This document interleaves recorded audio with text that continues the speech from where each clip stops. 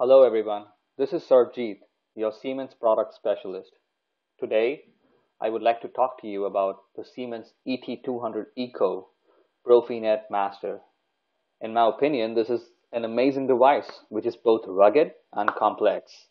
It can handle vibrations up to 10 Gs and is also IP67 rated.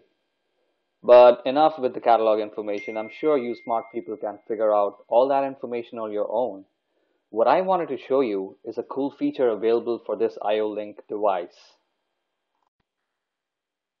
When programming the ET200 Eco in TIA portal, TIA has a unique feature that enables you to use the IO-Link master more efficiently, and that is called AutoSense.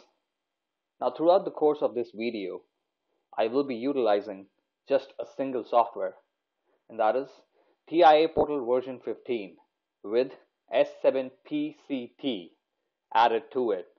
Now, what is S7PCT? It stands for Port Configuration Tool. This is a free add-on software that you install on top of TIA. What the PCT gives you is added flexibility in configuring IO-Link devices. Let me show you how. First, I launch TIA and add the PLC to my project. My project name is AutoSense and the PLC I've added is the 1215C.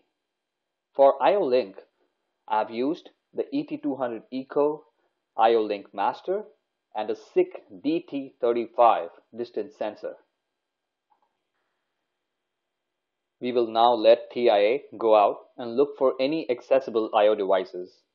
For this, we go to Online, scroll down to Hardware Detection, select IO devices, and search for it. Once the search ends, it has now found ET200 Eco and will add this to our project. Let's check the box and click on Add Devices. Now we get a confirmation that the detection was successful. We acknowledge OK. Now let me create a PROFINET connection from the PLC to the master.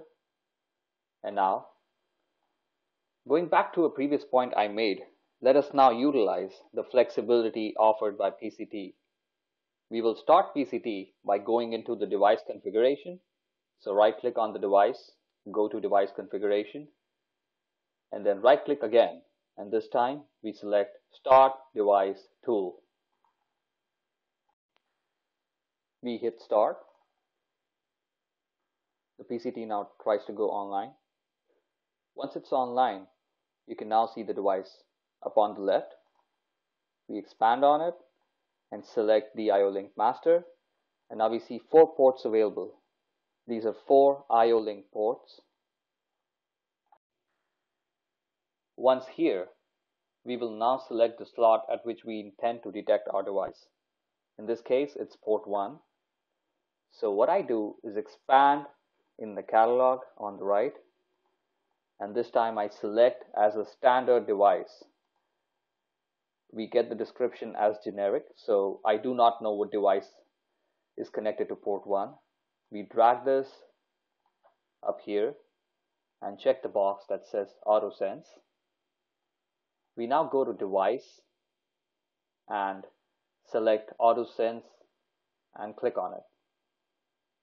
The AutoSense now goes and looks at what device is connected to the port. And behold, AutoSense has detected the presence of DT35 at port 1 on our device. Isn't this just amazing? Now I no longer have to look at ports and the corresponding sensors. All I need to do is have the IODD file for all devices and sensors in my library. My library is right on the right hand side in the catalog, and I let AutoSense detect what sensor is connected at what port. In this case, it's the DT35. I select OK, and now here we are. I have the address, I have the ports. Once I have all the devices added, in this case I only had one, I would click load with devices, and that's it. The loading takes some time, but once it's ended, all we do is go to File and Exit. It's asking me if I want to save all the changes to the PLC, and I select yes. And here we are.